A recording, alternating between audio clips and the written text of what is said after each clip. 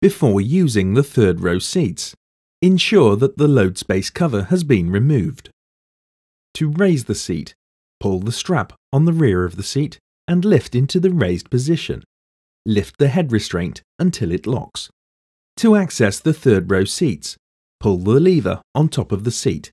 This will allow you to tilt the seat back and slide the seat forward. To return the seat into position, slide the seat back until it locks. For comfort, the second row seats can be moved forward. Pull the lever at the front of the seat and slide into position.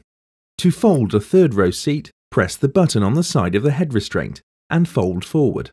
Pull the strap on the rear of the seat to release the locking mechanism and fold forward into the stored position.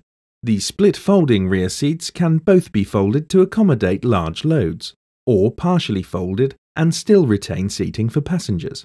To fold the center seat, press the button on the side of the head restraint and fold forward.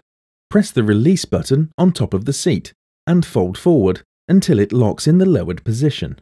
To raise the center seat, lift the seat until it firmly locks into the upright position and raise the head restraint. To fold a second row seat, press the button on the side of the head restraint and fold forward. Lift the lever on the side of the seat and fold forward until it locks in the lowered position. To raise a second row seat, lift the lever on the side of the seat and raise until it firmly locks into the upright position and raise the head restraint.